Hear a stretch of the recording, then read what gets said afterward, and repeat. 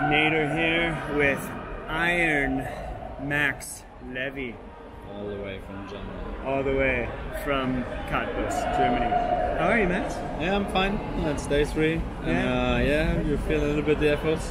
But we're not worried too much about this 6th day because we know you're doing well.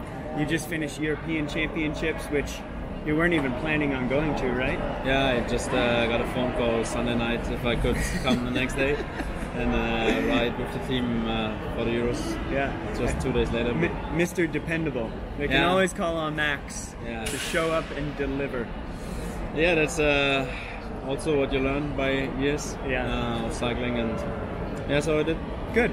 And then came pretty much straight here. You went home for a few days. Yeah, just 2 days driving home after the Kirin final until 3 o'clock or something. How many years have you been racing bikes? When did you start? How old were you? Yeah, I started 20 years ago. Yeah. But like real racing, I'm elite since 2006. Yeah. Well, you did something recently as an amateur racer. Yeah. Something very different. Pure amateur. I mean, you are the absolute, like, people talk about sprinters and they think about people like Caleb Ewan right here who won Champs-Élysées like as a sprinter. Well, he's a great sprinter. Don't want to knock that, but you are a real sprinter, like less than 10 seconds, full gas, and then you decided to do the exact opposite spectrum, which was the Ironman. He did an Ironman. Yeah. You're crazy. Because I can. Because you know you can. Why not? Life is short. What Ironman did you do? I did Ironman, the European Championship in Frankfurt. When did you decide you wanted to take on that challenge? In my mind, I had it for a long time. I was interested in see if you can do it. So you see, Ironman, they are only 50 pros aiming for victory, and all the rest is just doing it to survive. Yeah. And if you see people who survived, you think like, I can do this. They can do. Why shouldn't I?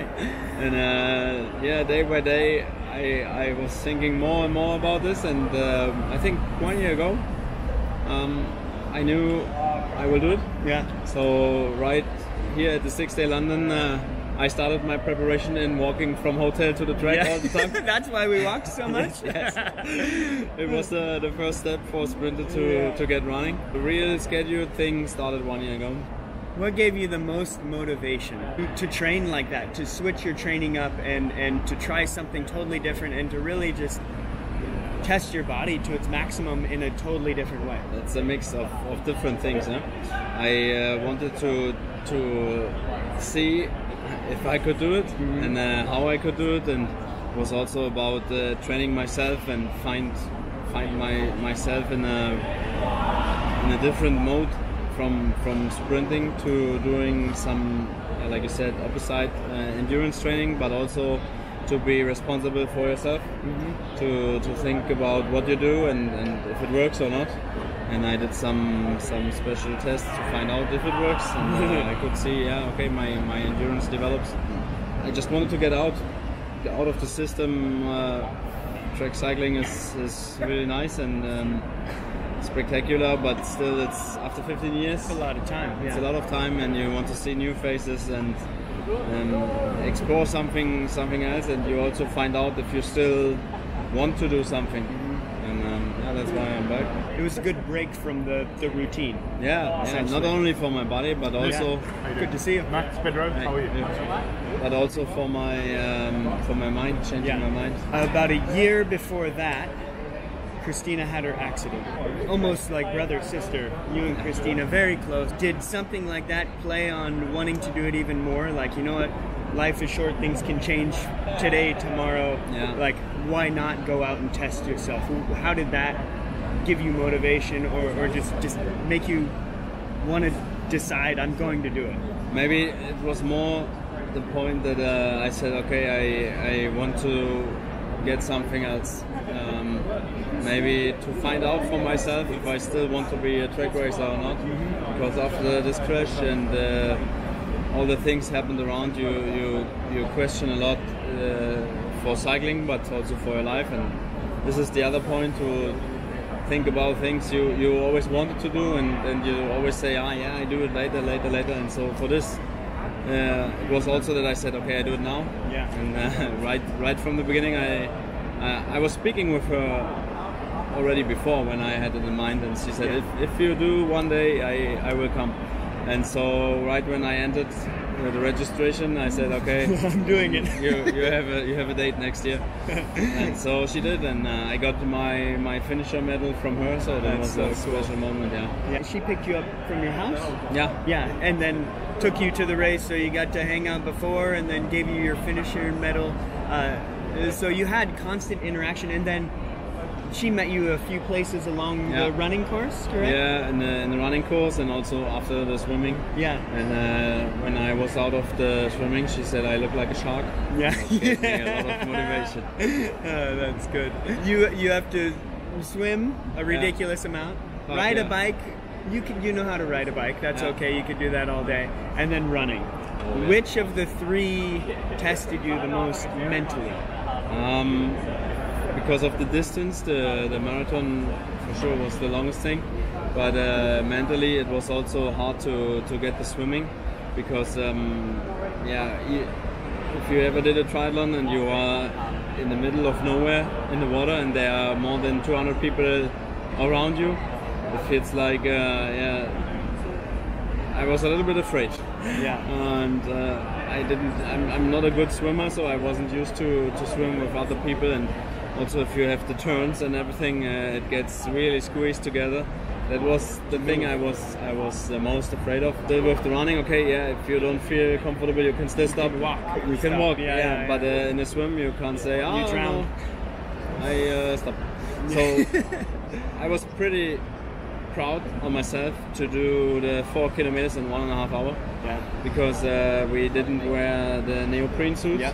Because it was too hot. It was the hottest day in Germany with 39 degrees in the afternoon, and so 1 week earlier it would have been with the neo and normal weather. Yeah. But on this case it was really, really hot. Yeah.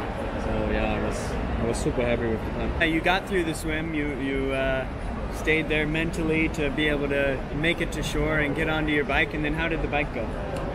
Pretty good. I averaged 35 kilometers an hour, and had a hard average around 135 to 140, and it was nice, because I knew I'm not gonna win or lose it with the bike. I just enjoy. In the end, I thought, okay, now last hour I can do it easy, but we had lots of headwind. Yeah. And even it was hot headwind, so you couldn't really relax and come down before the marathon. I did 185 kilometers in 5 hours and 10, so it's not bad. Yeah, I think so for a sprinter. Yeah. And then how did you feel getting off the bike, and how did the first 5-10K feel? It wasn't that bad. I jumped off the bike and then got my running suit on, and in the beginning I feel pretty good. I was running 5 minutes 40 for the kilometer. I was expecting to do the marathon in 4 hours plus maybe 15 minutes for getting drinks and food. So I had to run like 6 minutes the kilometer, and I started with 5:40, and I felt pretty good with it. And I was like, oh cool, this is going to work, and I will run until kilometer 25 or something, and then then the rest you make it somehow. We were starting in a shadow, and as we were on a big river, we changed the sides, and there was a side with 4 kilometers full of sun. And it was you did 4 loops. 4 loops, yeah. If you imagine, we have 39 degrees in the shadow. It's in the sun. It's incredible. It's terrible, yeah. And so I could run my speed for 3K, and then the next 2K I feel like I blew up in 10 minutes. Yeah. And that was the moment you have to accept, okay, this is not going to work. Like I was just thinking 2 minutes before, and I drop off my clock, my watch to not check the speed anymore. And if you do this after 5 kilometers, you know it's going to be a long, long day. Yes. At 15 kilometers, I was completely fucked. So and then you think about it, it's still more than I ever run before. Yeah. That was pretty hard for my head. Where did your thoughts go who did you cling on to? You had friends and family and things along the run, so how did that help? And yeah, what did you think about? Yeah, I spoke to my family. They were sitting in the shadow, usually with 3 kids. They have to.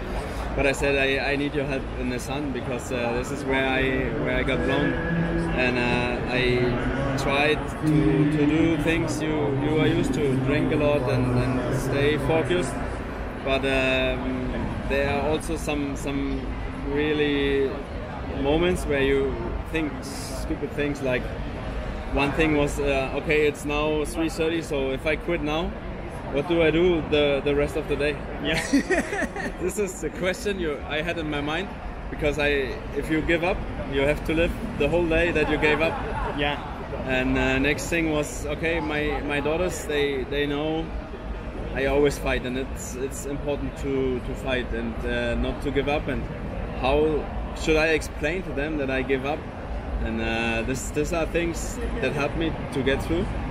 Honestly, I can't really remember from kilometer 15 to 28, so 1.5 hours is just like gone. It's gone. I felt like when you hit the 28 kilometers barrier, there was a sign. Then you are going to make it. You know, you talk yourself, it's only 10k to go. Yeah. You know, it's 14. Yeah. And as you know, it's 14. I knew with the speed I had, it's like 1 hour 40 still to go. It's a long time for a sprinter. Yes. And also you did a lot of preparation in your head, and you know, okay, 1 hour 40 means I still need to drink, I still need to eat, and not to think I'm almost there. You know, when you come to 35, it's Yeah. The last 3 or 4 kilometers is the hardest. We're sitting in the London Velodrome, where you won an Olympic medal. Yeah. You have multiple world championship titles to your name. There's got to be a sense of confidence, like, I can do this. I'm Max Levy. Yeah. Like, I've been there, I've dug deep. What's the self-motivation, self-talk about, like, just telling yourself how awesome, how strong, whatever you have to do? Yeah, it's not that I stand all the day next to a mirror and think, oh yeah, so strong. But sure, it also gave me a lot of self-confidence to things I want to do and I try to do, that it works somehow. It not always stick to the plan, but I think this is life. But I know if I really put my money on something, then you know, I do everything. You're gonna finish it. To go and make it work. Awesome. So what's the next big challenge?